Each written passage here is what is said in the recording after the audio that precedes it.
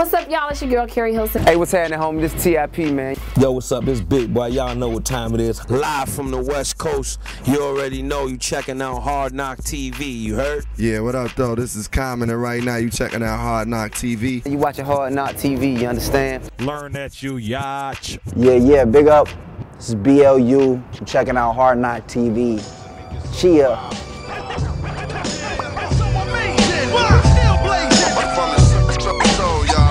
Speak about Common. Common, the MC? The MC. Common is dope. I used to love her. It was one of the first records that made you want to be MC. Yeah. Is that true? That's true. I Used to Love Her is actually, that's the song that made me like want to write. I was like freestyling, battling and shit all before that, just like talking shit about people. And then the homie played I Used to Love Her, and you know, he came back, he was like, yo, did you hear that shit? I was like, yeah, that shit was cool, it's a girl song, whatever. He was like, nah, dog, did you hear what that shit is about? And I was like, nah. He played it again, and I vaguely remembered like the last line of the song echoed in my mind.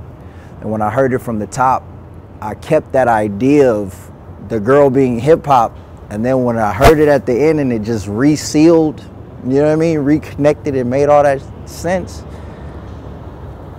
I shit it. I was like, dude, that's the illest shit I've ever heard. Literally. That shit cracked my head open, so I went out and bought like One Day It All Makes Sense like a week after that. And from then on, you know, my brain hasn't been the same. Canibus, Common, Chino XL, Redman. That shit was just massive. Black Thought. Yeah. Then Pharoahe Monch, Andre. I slept on Andre. Whew. I heard Aquemini, the song, for the first time. I was like, what the fuck? I was sleeping. But yeah. Yeah, that was the days though. Andre's probably my favorite rapper. Aquemini is probably my favorite album. Word. Oh no, actually ATL is probably my favorite album. Aquemini is probably my second. I kind of fuck with Aquemini a little more. Lyrically, I would have to say AT Aliens. But I don't know. There's something about like big boys like West Savannah, Art of Storytelling 2,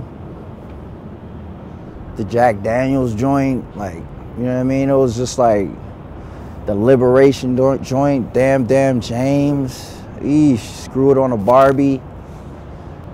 Even a Rosa Parks, oh no, favorite group ain't coming with it, but I'm with you because you're probably going through with it.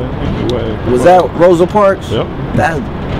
Even a Rosa Parks, it was just like, I don't think MCs would like drop their single with some as deeply thought-provoking lyrics as like Rosa Parks. You know what I'm saying? They singles just wasn't that heavy. Unless you go way back to like Time Is Up. You know what I'm saying? You know, some like old shit. But like, MCs was just dropping like feel-good shit, but they came in dropping that feel-good shit, and Andre's style would just disguise so many gems he'd just be dropping. That's what I be trying to do. I got gems tucked in my shit, dog. They should start putting some of my bars on t-shirts, dog. Start enlightening people's days. No, shit. One of the rappers you mentioned in that was Black Thought. Now, Black Thought, yeah. When I was listening to the new Roots album, I was definitely pleasantly surprised. I was like, wait, that sounds a lot like Blue. Yeah. How did that collab? We did 3 or 4 tracks. Their management contacted me, and I was like, I'm down, but I ain't gonna believe it until I meet Questlove. You know what I'm saying? So I went out to New York. We had the session. We sitting there, me and Black Thought writing and shit. I'm sitting here next to like the dude that I like listened to throughout high school. Like had Things Fall Apart on repeat for weeks before I got any other music in my mind. I was just playing that alone. I'm sitting here barring up with old boy. And it was like deep because like the album was just like, they had this more spiritual undertone of the album. So it was like, it was a trip that they reached out to me at that point in their career, just like, it was a weird connection there that didn't set in for me until afterwards, more deeply. But I was there like, I don't believe this shit until I meet Questlove. Then I met Questlove and I was like, oh, I'm on the album. I'm on the Roots album and shit. So, yeah. Now what's that process like to sit down with Black Thought? Like what? God, dog, I wanted to like write a bar and be like, let me hear your verse. Let me hear where you at. Shit. But no, it was just, we just wrote. I was like, I got my verse. It was like, lay that, let me hear it. Did like 3 joints. It was like, word, it's cool. Thought, lay this shit right after me. I was like, damn. Or before, Dice Raw was in the lab. It was like crazy, crazy dope studio. Just to see like all the instruments they work with and all that shit is dope. Now, does Quest play a beat and he tells you a concept, or how does the song come about? No, Quest wasn't there, but they played me like most of the record, so I got this feel for the record, and they played a couple joints. They actually, all the joints that they played for me as options, I actually got on. So there's like, you get on this, this, or this, and I just rapped on all of them. I was like, yeah, for real. Let's do a joint album. That's what we was trying to do and shit. Yeah. John Legend took my spot. Oh, the Wake Up. Yeah, the little Wake Up album and shit, for sure.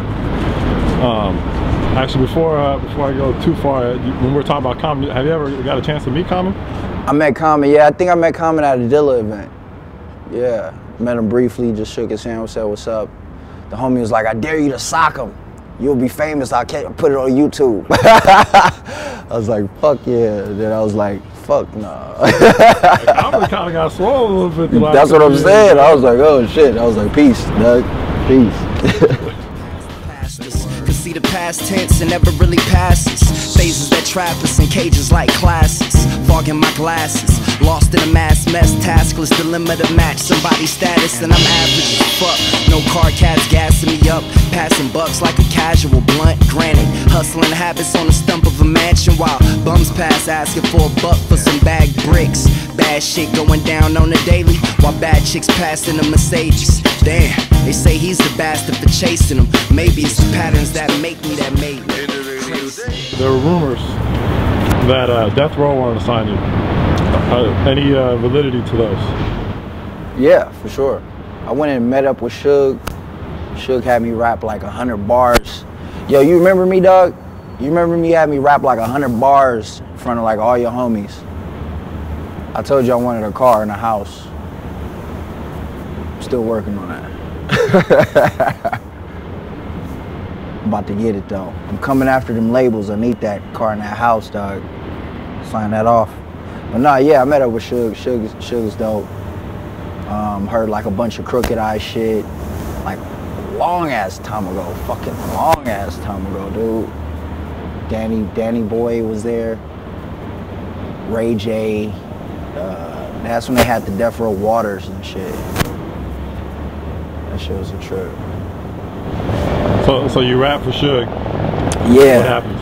A bunch of homies. He was just like, I'm gonna hit you up, dog. We gonna do this. I was like, shit, fuck it. I rap. First he was like, yo, rap a verse. I kicked the verse. He's like, kick another one. I kicked another one. He's looking around. He's like, one more. So I just kicked him 100 bars and shit. My third one was like, I just kept going, like a literal 100 bar verse. I said, fuck it. He was like, oh shit. We're gonna get up, we're gonna work. Now it's at the time he was trying to design like the new West, the lyrical West Coast and shit, like Crooked and Corrupt. So I was like, word, dude, I'm down. And oh no, that's when the homie hit me up. The homie whose album I first appeared on, he was like, dog, he's like, come fuck with me. We gonna chill in Long Beach, we gonna make an album. We're gonna get signed to Rockefeller. I said, fuck it, I'm down with that. So we went and did the album and shit. And actually that's when I met Exile. So shit just kept, I be on it, man, on the music, keeping it moving. XXL, freshman cover. Yeah. Last year. You were on it. Who was not last year? You were on the year before that. It's been 2 years. Something like that. Wow, 2 or crazy. 3 years. I feel old now and shit. I done seen so many of those covers since I've been on it. No, but yeah, that shit was a very dope experience. It's dope to see. Like, oftentimes I reflect on the other MCs that were actually on the cover and where their career is now, you know what I'm saying? Where their career ended up or where it is now, how it's progressing and whatnot. And it's just dope to reflect on our whole class, per se, for sure. How do you feel the bond with that class at all? Or? Yeah, definitely some heads I respect. Currency is really dope. Roth is a homie, he's dope. What's it called? Cudi was crazy. Bumped into Cudi a few times. Salute to him, doing his thing. Wale is cool. Yeah, everybody's cool shit. B.o.B is the homie, you know what I'm saying? Charles surprised me on that Lupe remix though. Niggas! I was like, word, that shit was dope. So you just got out of jail, actually. Who did? Charles Hamilton was in jail? Yeah. No shit. With the pink collar and shit? Yeah, Charles. Crazy. Jumping off. Yeah. That's what's up. Who you checking for this year? I don't know, Future 3? Shit. It'll probably be all producers. Shit. I know so many producers right now. I don't know though. Yeah. Kendrick Lamar is a dope head. Cash is King. I don't know, some heads out there. Yeah. Speaking of Kendrick, how do you see the hip hop scene in LA right now?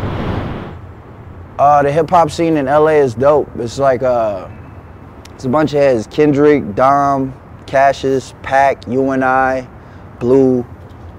It's heavy. Some heavy shit, man. It's just it's a bunch of shit popping off, man. It's just like keeping up with it. You know what I mean? I think we got it right now. Do you think Detox falling this year is gonna help the movement or hurt the movement, or do you think? Nah, definitely help. Like it's a good look for Kendrick, like to be fucking with Dre. Like, you know, Dre always fucks with dope lyricists. You know what I'm saying? So that's a good look. You know what I mean? Any chance you want to freestyle for us on the rooftop? Yo, if I could freestyle on the rooftop, I have the roof on the hoop drop and get a new tube sock, cause this one got too much soul, it got a hole. I bit that. All right, that's it. Once you bite, you gotta stop.